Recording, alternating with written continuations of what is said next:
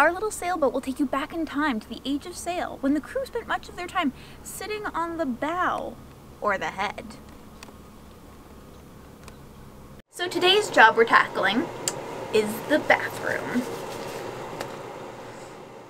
Today, bathrooms on boats, or heads for those in the know, are pretty common. But the truth is, the modern luxuries we now have would have been unimaginable on sailing vessels during the age of sail.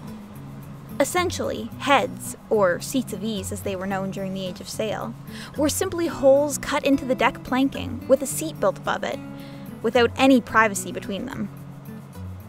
Well, sometimes you have to make a mess before you make it really, really nice.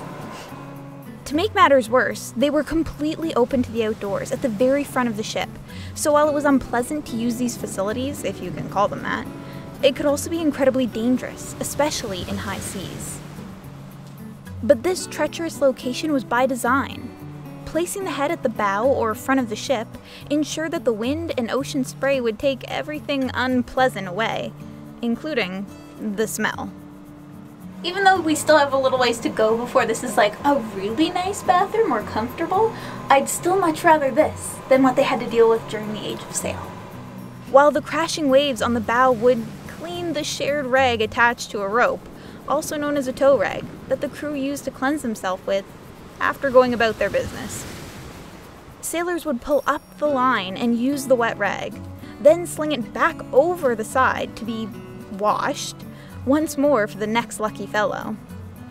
Now comes the dirty part.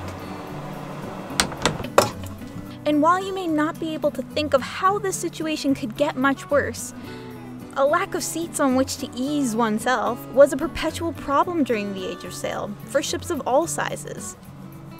On a man-of-war sized ship with some 800 crew, guess how many seats there would be? Max 6. Now, the heads we've described so far were really for the general crew on board a British naval ship. So, in truth, there were fancier facilities for those of higher rank. And this luxury largely came in the form of privacy. Officers' heads were in small, round cubicles called a roundhouse, which not only gave them privacy, but also kept out the wind, rain, and ocean spray. And a designated captain's lavatory at the stern of the ship in one of the quarter galleries. We're going to try a little white paint on the floor just to spruce it up a little bit.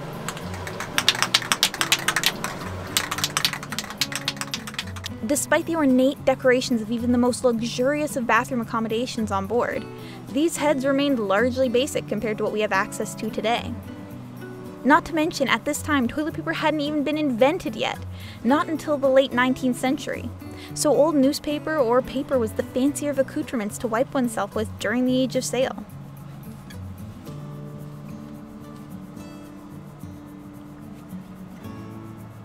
So, as we've been sprucing up our dingy old head, we've also learned so much about heads, or seats of ease, during the age of sail, and I think we have so much to be thankful for with our modern toilet and running water. But I think after all that work, I need to be left alone. Thanks for watching! Want more in-depth content? Check out our website where you'll find more detailed blogs and information, as well as some other fun stuff. And if you want to support our pursuit of accessible history, like, subscribe, or check out our Patreon, or any combination of those options. And of course, don't forget to check out our other videos. You never know what you might find.